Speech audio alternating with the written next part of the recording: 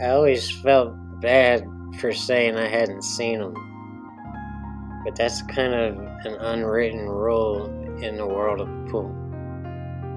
In the old days, when a pool player went missing, it was a simple matter of the woman finding out where the nearest pool table was, and that's where he would always be. Women would come up to me all the time and they would ask me if I'd seen him. But today, I really hadn't seen him. I don't know where he is. He's just gone.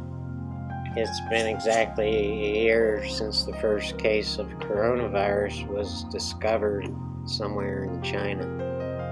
No one paid it a whole lot of attention until somewhere near the end of March, where pool rooms and poker rooms all over the country just slammed their doors and shut down.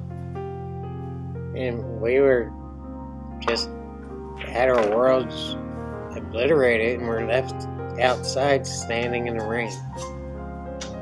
And then they tried to reopen,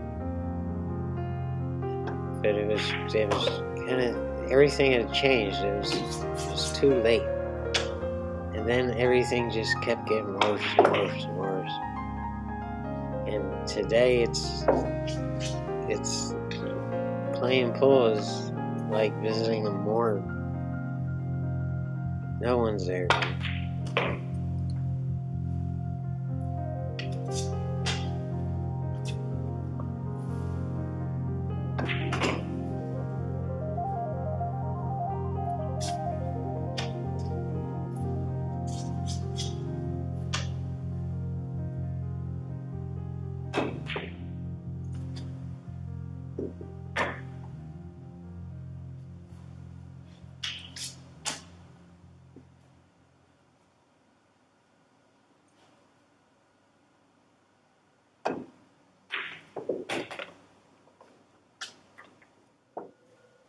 The secret to pool is in coming to terms with why you're playing this game.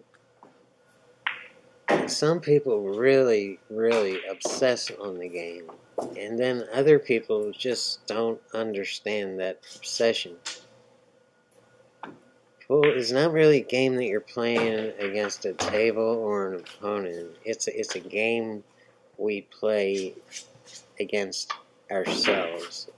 It's the process of attempting to overcome one's own mental and physical limitations. And once we're able to do that, we can say we won.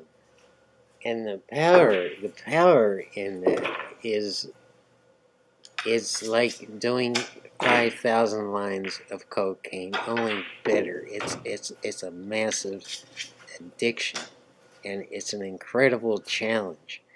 And sometimes we lose. In fact, we lose often. But in those times that we win, it's not the opponent we're beating. It's ourselves that we're beating, that we're overcoming, that we refuse to allow ourselves to be limited by.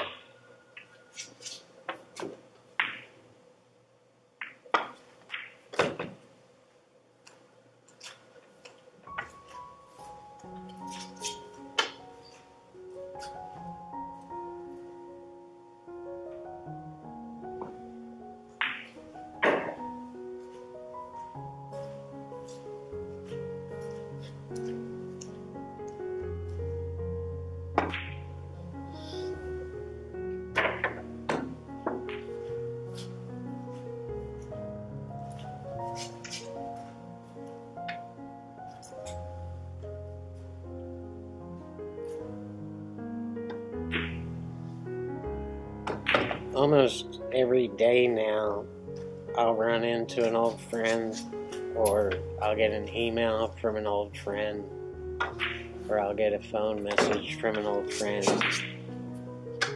And it's been going the same way day after day after day, and they'll tell me about one of my old friends or one of our mutual friends that is no longer with us because they went out and they, against all odds, found some damn pool table in some damn backwoods town, and they stayed up all night drinking and gambling and doing what they do at the risk of their own lives, just for that understanding that they won, that they overcame the odds, and they beat their own mental and physical limitations.